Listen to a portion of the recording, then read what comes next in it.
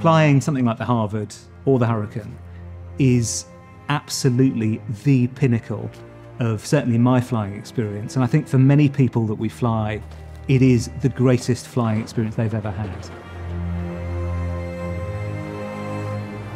These aircraft are very powerful, they've got real character, they are noisy, they're hot, but they're aerobatic, so you can really get an experience of what it would have been like not only to train in the aircraft and get to that advanced standard, but get a bit of a flavour of what it may have been like to have to manoeuvre them, to fight in them as well. So it really sends a shiver down my spine every time I fly them. So the Harvard behind me is an AT-16. So this is a Canadian-built Nordine machine, built in Montreal, Quebec in 1942. In fact, it rolled off the production line in December 42.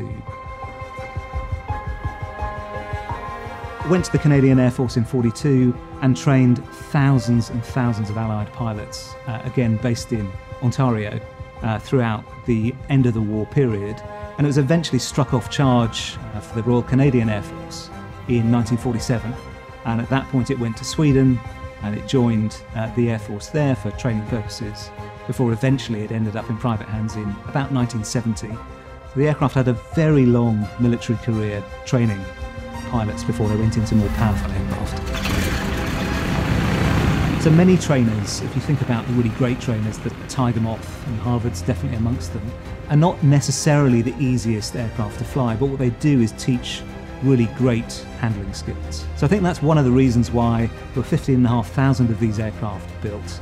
They were built in very large quantities to serve that very specific purpose of taking pilots that probably had 100 hours flying more simple aircraft and training them to use a variable pitch propeller, retractable undercarriage, and some of the more complex systems that would be involved in the fighters that they'd go on to fly. The livery we've chosen for this aircraft represents an aircraft from slightly later in the war, from about 1944, from southern Rhodesia, where training was taking place also for Allied pilots, again, that needed to be away from the combat zone in order to conduct their training. We just love the scheme, which is primarily why we chose it. I think the one thing I would pick as my favourite thing about the Harvard is just its character.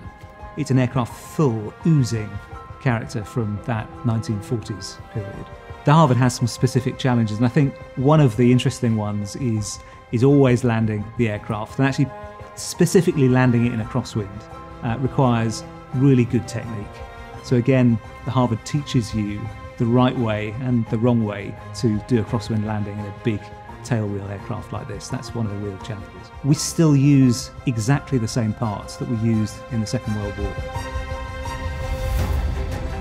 And there's some amazing examples that we've had where we'll unpack original old stock, still wrapped in its original wax paper boxes. So, you know, you really are using these original items that are all 80 years old and they're going back into the aircraft and they're flying again. It really is a remarkably practical aeroplane to fly.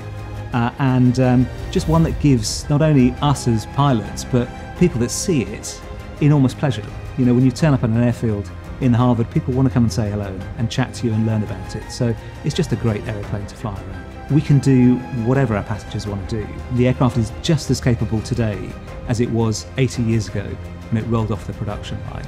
So if we want to aerobat it, loop it, roll it, barrel rolls, half Cubans, really all of those are on the menu. And if people want to go and do that, we're only too happy to fly them.